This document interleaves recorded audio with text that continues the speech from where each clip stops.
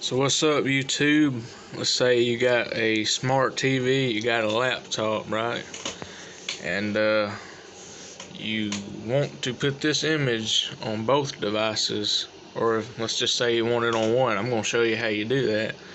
So whenever you pull your laptop up, all you can see is just the home screen and that bottom bar right there. That's all you see. You don't see nothing else. So if I go to Google on here, it won't pop nothing up on the screen. So what you're going to do is go to your settings on your laptop. As you can see, I went to my settings, still nothing on the TV. You're going to go to System. And let me zoom in a little so you can see it better. You want to click on Display and scroll down. And I have me I believe it's a Windows laptop. Let's see. As you can see, I have it extend these displays is what I have it set as. So let's say you just want it on one device. You click on show only one.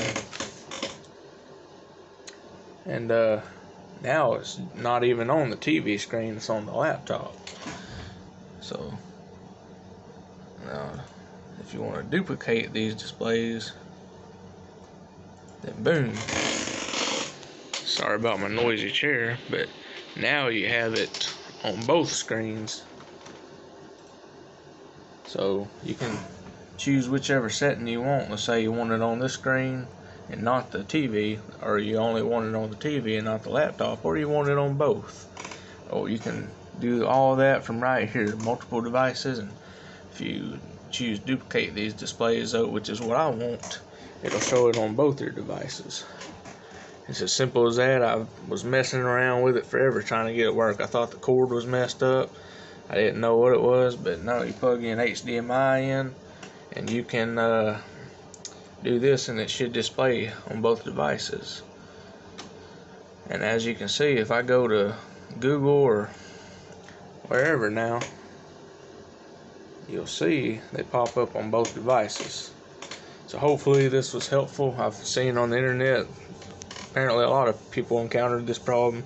It's not necessarily a bad connection to your HDMI, it's just a little tweaking the settings is all. It's usually a lot of the time that can be what it is. So before you jump to conclusions, mess with the settings a little bit. And on a laptop such as this, you can also do it wireless actually.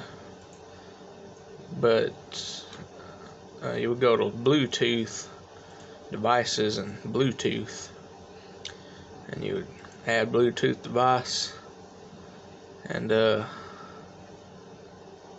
once you click on that, basically it'll pop up TV monitors and stuff, and you click on that and you should see your device on there. But mine, for whatever reason, ain't really connecting, so not sure what that's about. But anyway, hopefully this was helpful, and I will see you guys later.